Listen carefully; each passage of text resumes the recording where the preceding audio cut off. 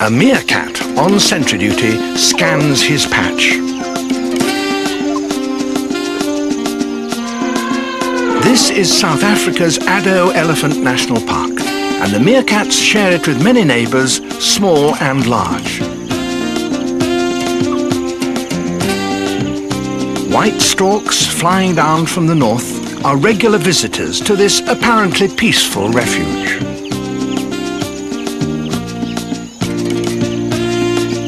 But trouble is brewing for the Addo gang.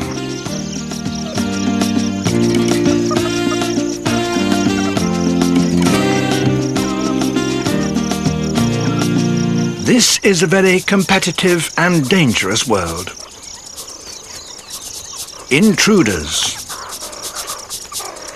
The Addo gang stands firm as their rivals charge forward.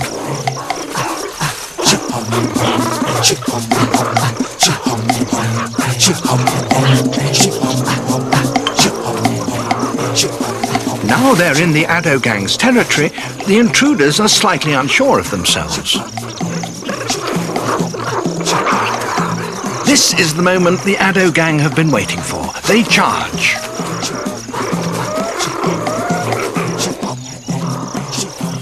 The neighbours' nerves break and the gang press home their advantage.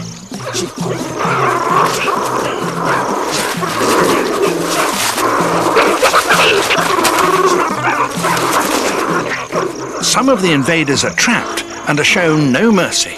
The rest flee in disarray.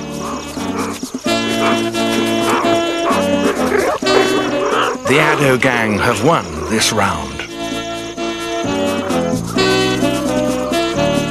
Although members of the gang may appear identical, each individual has his or her own special role and status. The lead male, Nkosi, is clearly recognizable by the black spot on the top of his head. He reinforces his status by drenching the ground with scent.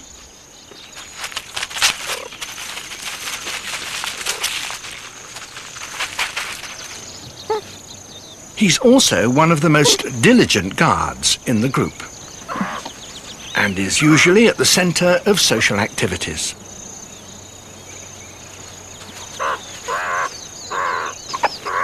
This is Brown Eyes, the dominant female. Her status entitles her to priority in breeding. Currying favour with Brown Eyes is essential. Low-ranking females in particular must grovel before her. She's the queen. But the rulers of the whole park are the elephants.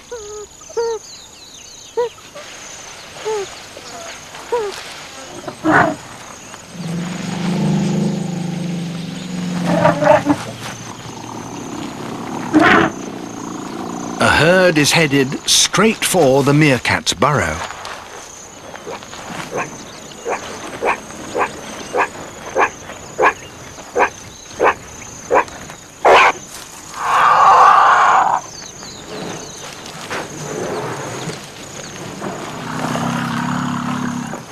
One heavy step in the wrong place could be troublesome.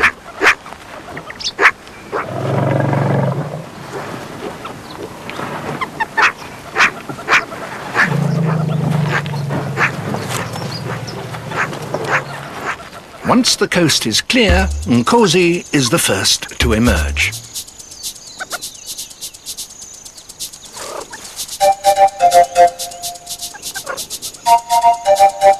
Elephants are a nuisance rather than a real threat to the meerkats.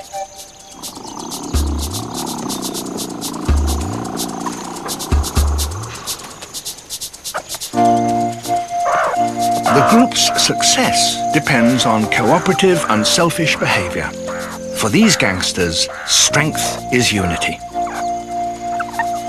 A rigid pecking order generally ensures social harmony, but one rule is paramount. Brown Eyes is boss.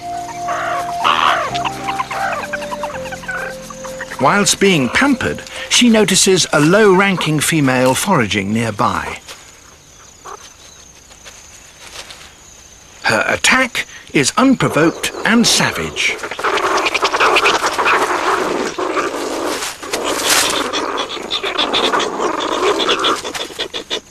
The harsh reality of gang life suddenly becomes only too apparent as other meerkats join in the mugging. By helping Brown Eyes now, they may avoid being bullied themselves in the future. Even though life in the gang is tough for some, it's undoubtedly better than being out on one's own.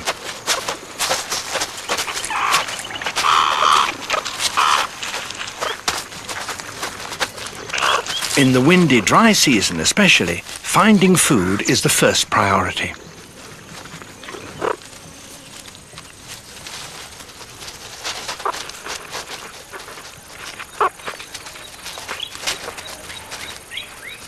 An active termite colony is a real bonanza.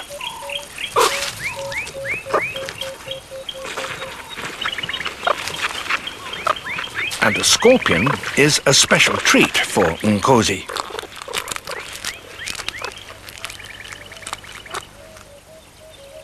Worms and locusts are standard fare, and Nkosi will make short work of a sun spider.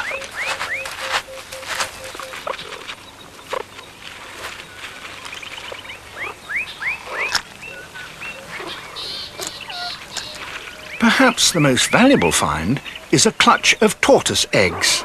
Now it's each meerkat for himself.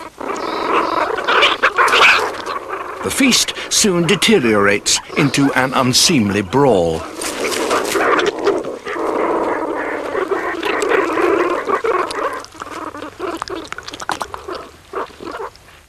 The change of season heralds a change for the Addo gang. Brown Eyes and her sisters have given birth. A new crop of fighters and sentries has swelled the group's numbers, and the future looks bright indeed.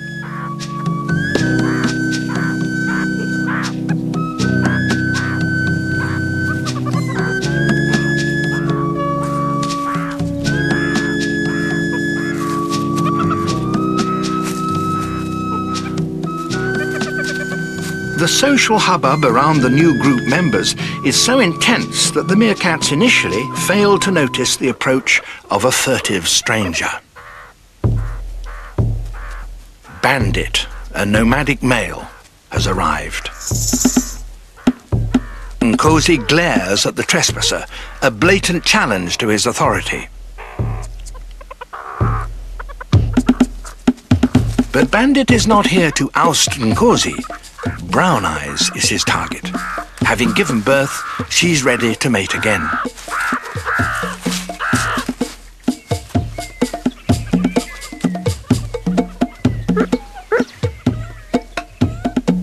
Bandit sneaks forward towards the group. But the gang won't tolerate him coming any closer.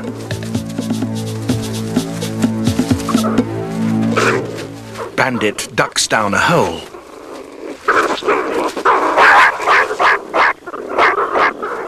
The gang are relentless.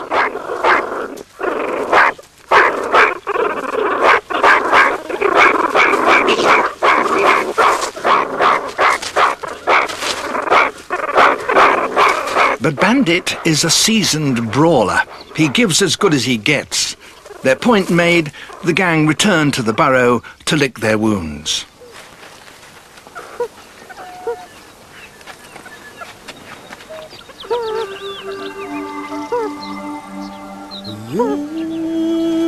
This young male has been blooded for the first time, but in the tough gangland of Addo, it's unlikely to be his last.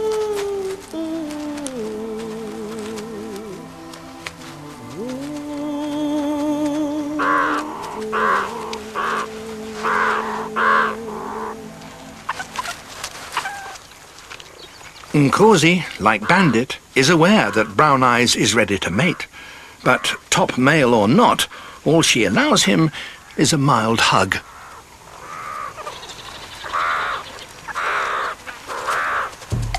His every move is watched by Bandit.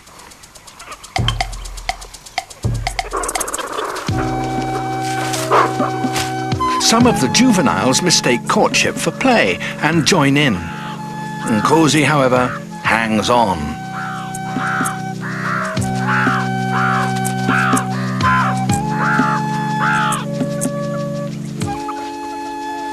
Down in the burrow, Brown Eye's litter is unattended. Seeing this, the low-ranking female approaches inquisitively. Brown Eyes needs little excuse to put her down. As always, the beating is severe.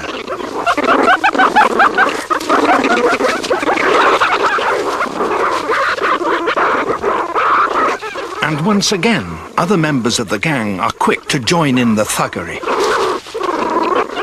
When she resists no longer, the mob victoriously smear one another with scent, while the vanquished female lies humiliated at the feet of her uncaring tormentor.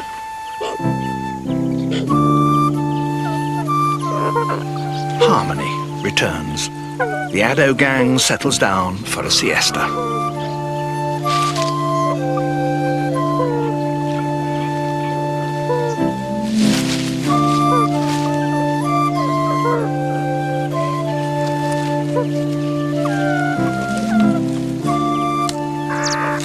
But Brown Eyes has things other than sleep on her mind.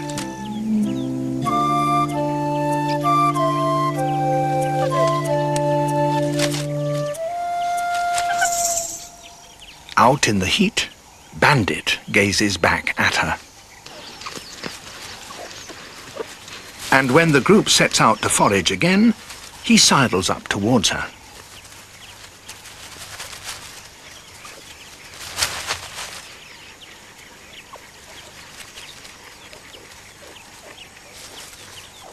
Brown Eyes moves away from the others, and Bandit follows. Finally, hidden by a bush, he sees his chance. But Brown Eyes now plays hard to get. Oblivious to this clandestine courtship, Nkosi sticks diligently to the task of feeding Brown Eyes voracious youngsters.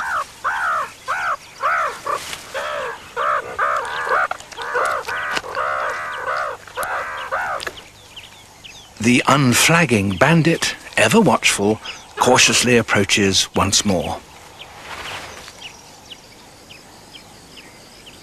But still she doesn't welcome him.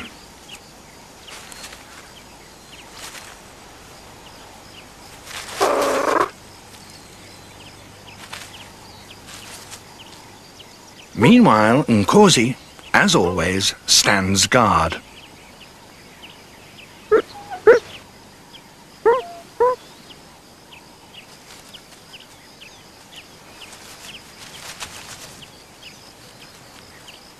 In the end, Bandit's persistence pays off.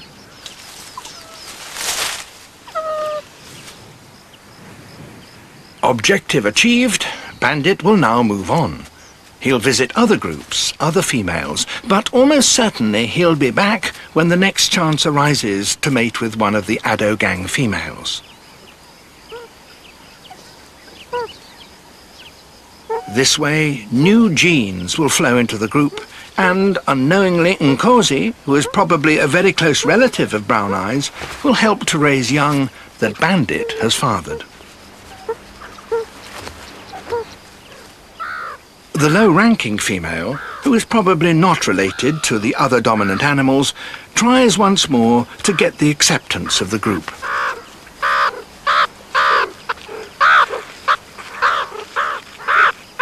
But while the top-ranking clique groom one another, the lower-ranking members spurn her.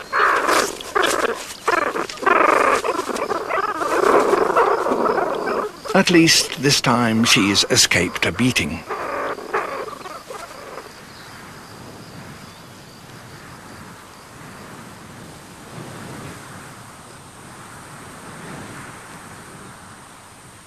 On the lookout for predators, Nkosi notices another threat. A storm is brewing.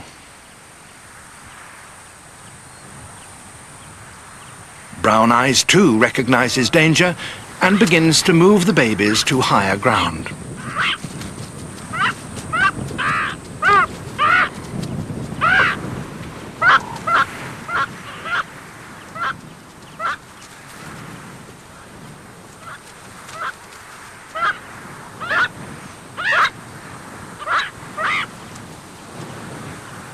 As the storm approaches, Nkosi stays at his post.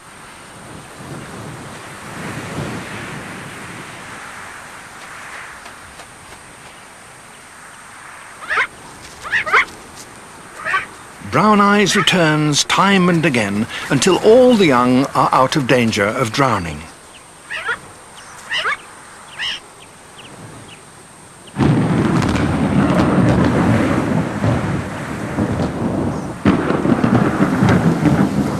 Only when the rain begins in earnest does Nkosi head for the shelter of the burrow.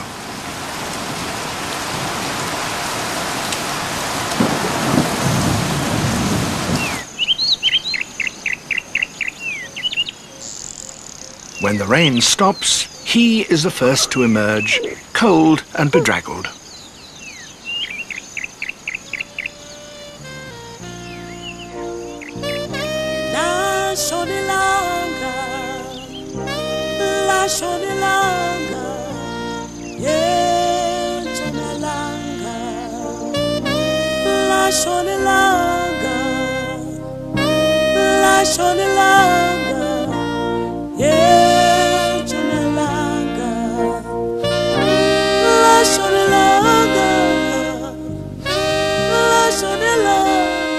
As night falls, the meerkats retreat underground.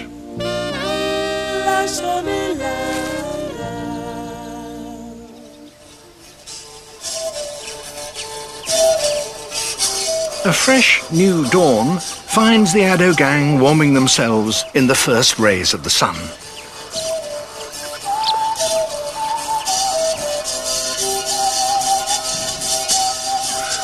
With the rain comes an abundance of food for the meerkats.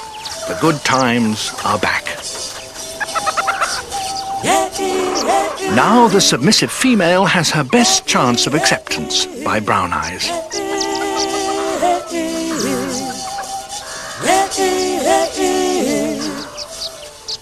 At last, she's admitted to the gang as Brown Eyes stoops to groom her.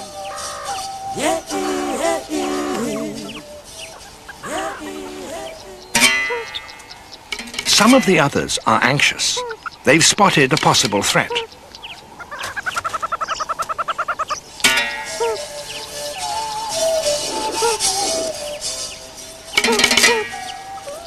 But it's not a dangerous eagle, just a harmless secretary bird.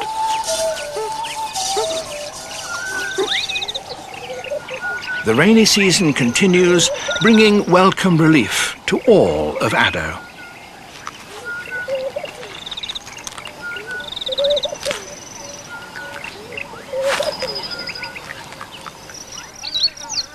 The meerkat's dusty patch is transformed into a colourful paradise.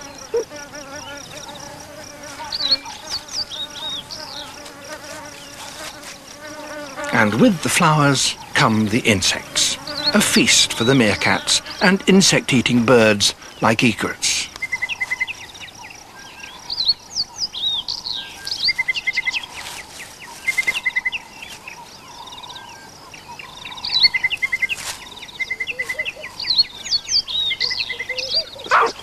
The babies are growing too, learning the skills they'll need to survive out here.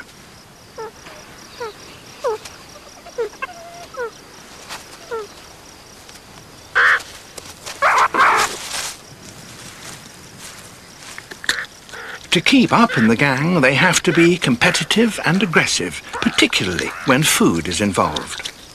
But some food is quite simply unreachable. An ostrich egg is just too hard for them to crack.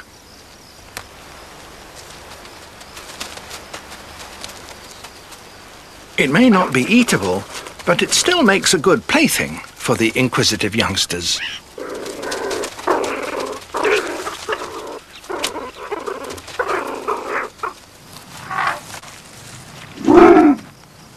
All around, spring is in the air, but so is danger. Jackals rank with eagles as serious threats. The adult gang members immediately cluster around their smaller comrades. As long as they keep the jackal in view, they're safe. But once he disappears, they beat a hasty retreat to the opposite side of their range.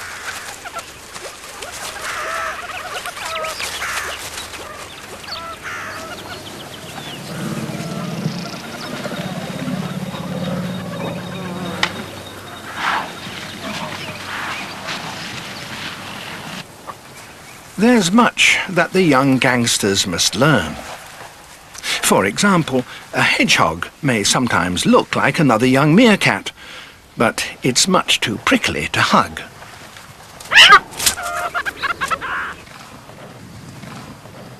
And tortoises are not only bewildering when first encountered, but rather frightening too.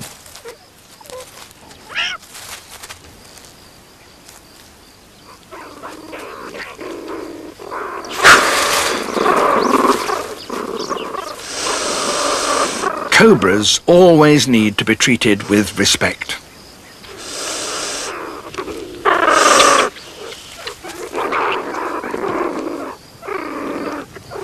The real menace, however, comes from the skies.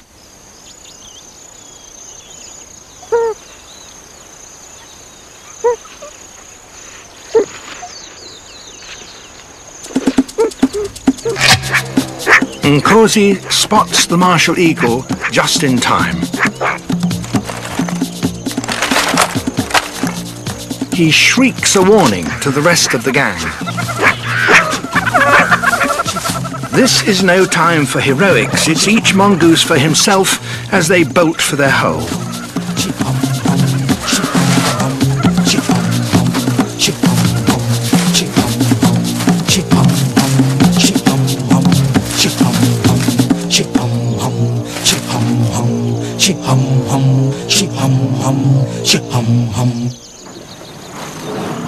Ignoring the ever-present threats above ground, Nkosi emerges from the burrow alone.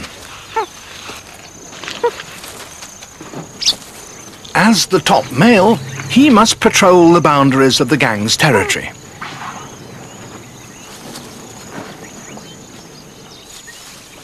His scent, smeared on the ground and the vegetation like bold chemical graffiti, proclaims a clear message: keep out. But on these missions, alone and vulnerable, he needs to be specially alert. The crowned plover had better watch out too. Her eggs are at risk.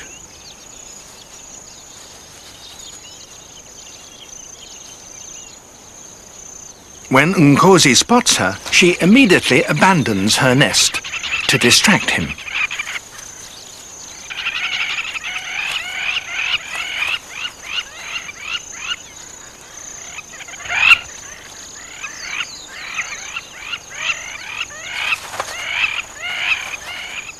The plover's mobbing drives him away from their eggs, but it also distracts his attention from the crucial business of looking out for danger.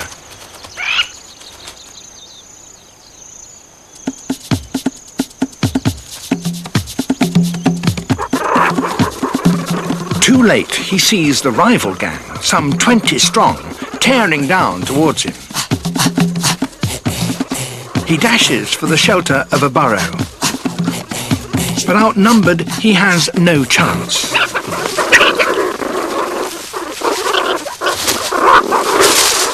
Meerkat teeth are as sharp as daggers, and the neighbours show no mercy to their victim. It's their turn now, and they're making the most of it.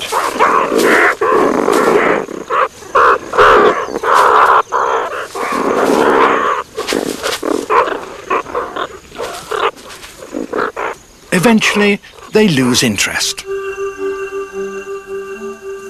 Leaving Nkosi for dead, they head back across the border.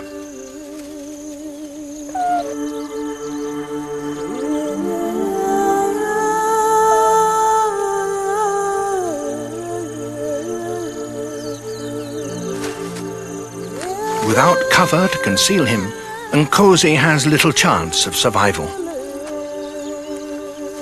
As the day wears on, Brown Eyes begins to call for her partner.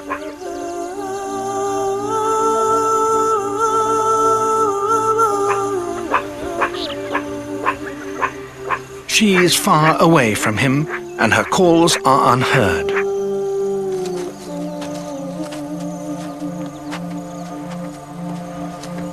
To have any chance at all, Nkosi must get back to his gang, but his wounds are serious. Between him and his group, the ground is open.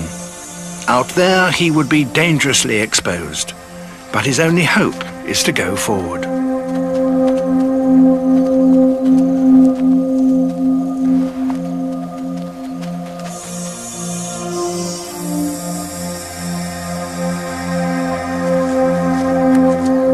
For several hours, he struggles on.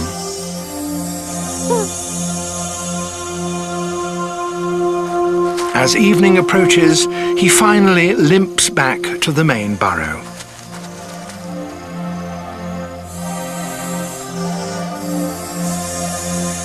But he soon emerges alone. Then, away in the distance, he sees them, his gang.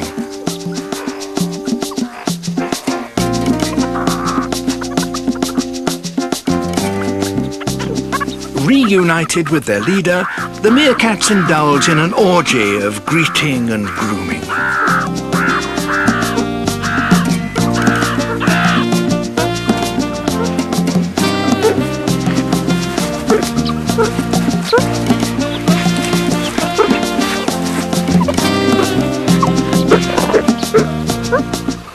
Nkosi and Brown Eyes are together again. The submissive female, a sad figure, looks on as the group huddles together. She will never achieve high status, but now at least she's spared the bullyings. The pampered Brown Eyes, meanwhile, is becoming heavy with bandits young. Wandering the ganglands, he's sure to visit the Addo gang again. And when he does, he will once more try, and probably succeed, in avoiding the watchful eye of Nkosi.